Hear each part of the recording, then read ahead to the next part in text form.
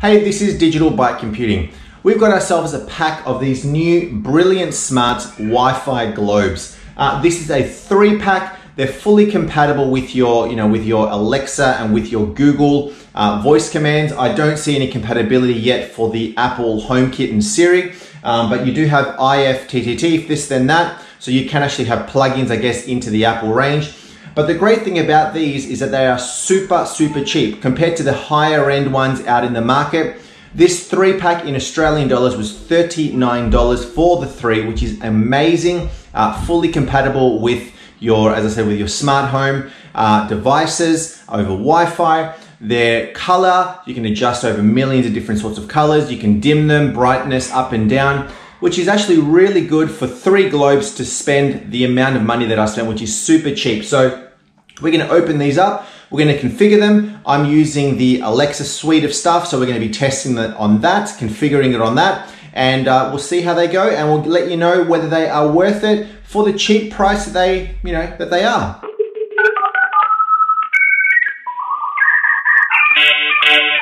So we've just opened up our box. We've got our 3 different globes right here. They are quite heavy, which is nice. I wasn't expecting them to be as heavy as they were for a cheap globe, compared to say some of the other ones, the LifeX ones, for example, which are a heavier globe. These actually do feel like they are pretty good quality. Inside the pack, you've really just got the 3 globes in there with a instruction manual on how to use them, how to configure them. We're going to go and configure these now. There's really not much else in the box. 3 globes, super cheap. Let's set them up.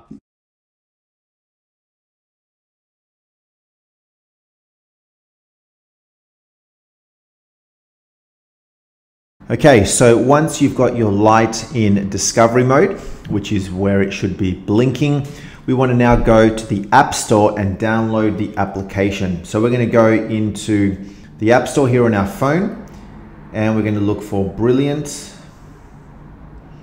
It's actually shown up there on the top, Brilliant Smart. And here is the app. Now, because I've already downloaded it, it's got a little cloud there. Otherwise, you'll have to get it from scratch, put in your password, and then you will download that application. So let's just go ahead and download that application. Okay, so that is finished. Let's just click on open.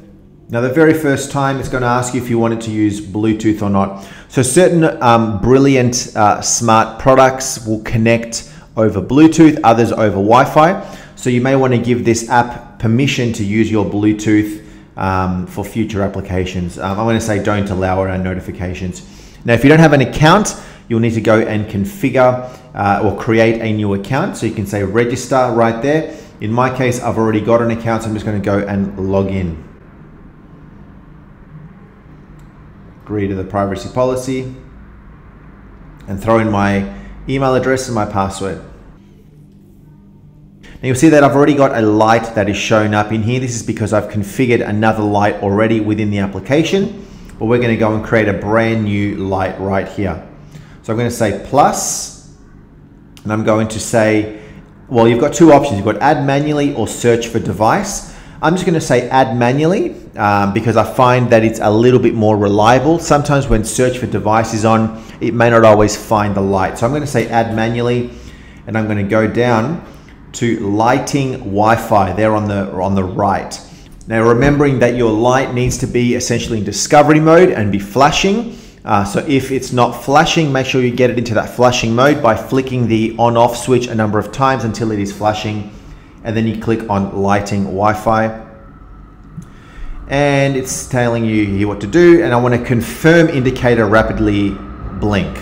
All right, so just letting me know that the light is blinking. So I'm going to say confirm down the bottom. I'm going to enter in my Wi-Fi password, which essentially is going to send and lock that Wi-Fi password, my Wi-Fi, my actual network. It's going to say connecting. It says place your router, mobile phone device as close as possible. It doesn't have to be as close as possible. Okay, so my light has actually now stopped blinking, and you'll see that down the bottom, it says device found. So it's registering the device now to the smart cloud and initializing the device. So if your light is continuing to blink, it means that it hasn't found it. So do that first. And there you go. device has been added successfully. Now, if you do not see this, you'll have to repeat that process, get the light back into discovery mode and go through that process of adding the light manually, throwing in the Wi-Fi password, and then try that again. Your light should stop blinking, and if it has and it's picked it up, great. We can now say done and go on to the next step. So here is my light. Now you can test this right now by switching the light on and off, just from the bottom, off and on. Okay, now you obviously won't see this, but my light is actually turning off and on, and then I can adjust the brightness. On the top, I can also change the color to whatever color I want, and that is working how it should be, which is really, really good.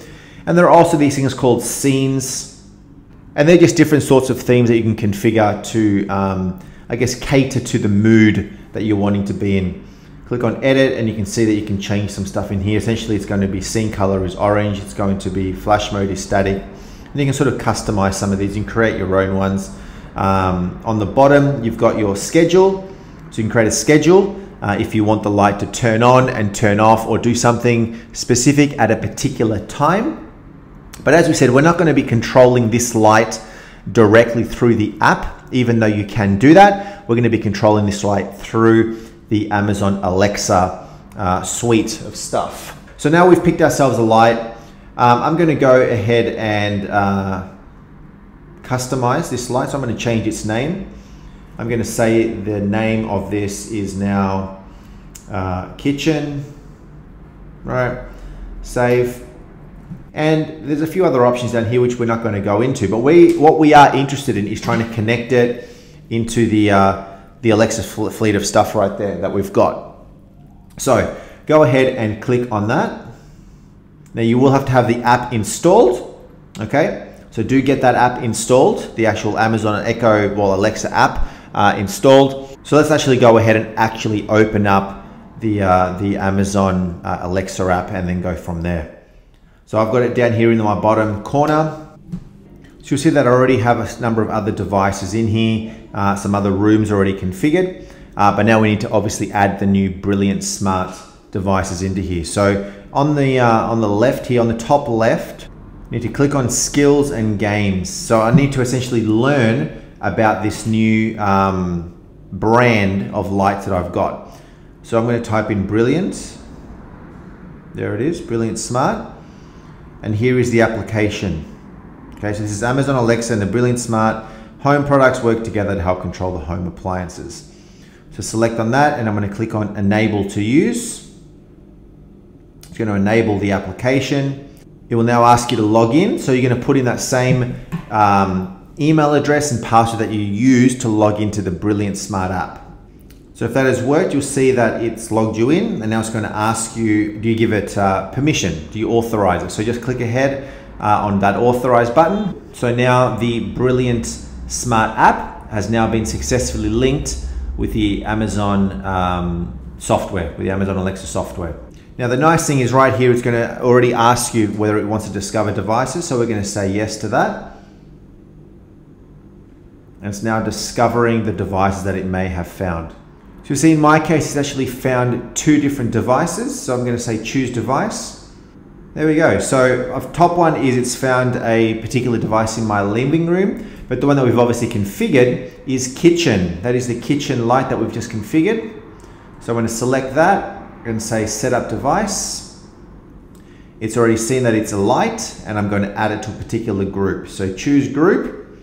Now you see that I've got a few different options here. I'm going to say kitchen. All right, because the light is situated in the kitchen group, which I've already configured.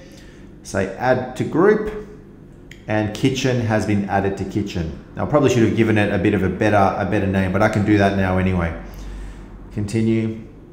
And you'll see that within here, I've got 2 things. I've got a kitchen Echo, which is my actual Echo device, and then I've got a light called kitchen. But let's actually call this something a bit more meaningful.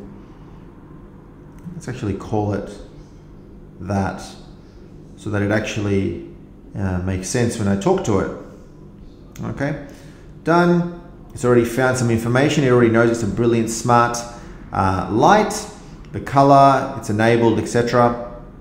If everything works well right from within here, I should be able to be turning the light on and off In my case, it is actually working.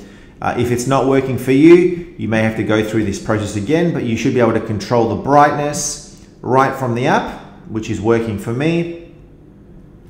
I can go ahead and change the color to green, and that is working as expected, which is great. So now I should be able to say something to my Echo device, to my Amazon Alexa Echo device, that correlates to my light, and I should be able to do what it needs to do. So let's go ahead and try that. Okay, so our light switch is on. We've already configured the light, and we're now just going to test it. Alexa, turn the kitchen light on. Okay. Alexa, set the kitchen light to red. Okay. Alexa, put the kitchen light to blue. Okay. Alexa, set the kitchen light to white. Okay. Alexa, set the kitchen light brightness to 10%. Okay. Alexa, turn the kitchen light off.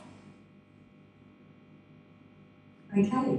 So there you have it. That is the brilliant smart light. That is the basic setup, the configuration, using the actual Alexa command to let it know what to do. And I've got to say that the whole process was flawless. Having used and actually set up and using every single day the more expensive versions of these same lights, the same Wi-Fi LED lights, LED lights, I've got to say these ones are as good. I can't flaw them. I can't justify, I think, going forward, spending 3 times the price on the light that is doing exactly the same thing. These lights do not need a hub. They just connect straight to your existing Wi-Fi network. You can add them into groups, you can create schedules, you can change the color to millions of different combinations. You've got different moods, different routines, different brightness levels. I've got to say they are brilliant, as the name suggests. So look, I mean, they're working great, they feel good, they feel like a very good product, and they're a fraction of the cost. So I think the big guys better get worried, because these ones are actually really good, and I really can't justify buying the expensive ones anymore. I will tell you in the next few months, let's give it maybe two months, 6 months to see if the lights are still functioning, whether there's been any problems, but so far, so good, they've been great. Anyway, that's it for now. I would love it if you subscribe to Digital by Computing. Also, subscribe to my little indicator light there to let you know when I've got new videos being released. And also like this video, I'd really appreciate it. Anyway, that's all for now. Thanks for watching again, and we'll see you next time.